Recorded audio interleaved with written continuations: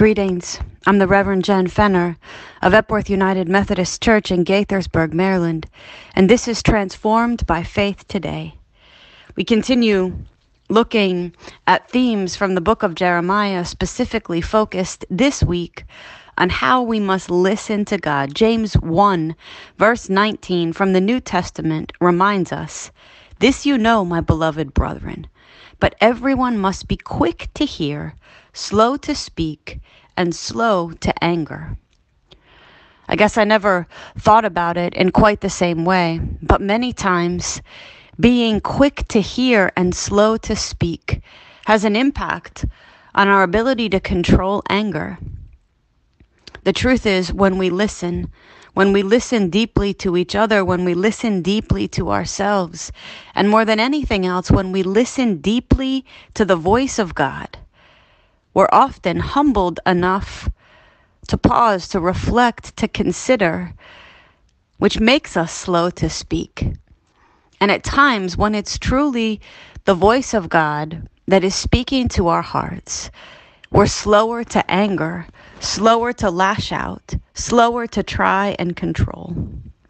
It's amazing to me how many different pieces and places of our life are impacted when we have a relationship with God that is living enough, that we're in constant communication, constant dialogue. It's kind of like days that we spend with someone who is good for our soul. Even when we're not speaking directly to them, their presence beside us calms us, fills us, steadies us, grounds us. That, of course, is what it's like to have that kind of relationship with God. That because we would be quick to listen and to hear God's voice, we're slower to speak and slower to anger, because the voice of God is moving and soothing and leading within us.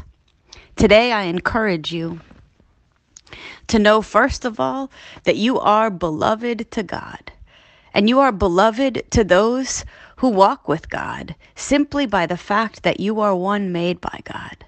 And in that community, in that context, where you're worthy and held and needed and known, simply because you are God's child, in that context, you are invited to be quick to hear God, to hear yourself, to hear others, slow to speak, and slower yet to anger.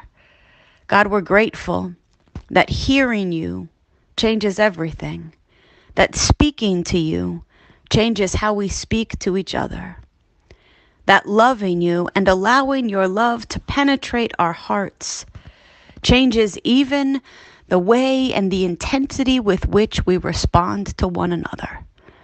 God, give us grace and commitment to listen for you, to hear you, and to be obedient as you lead. In Jesus' name, amen.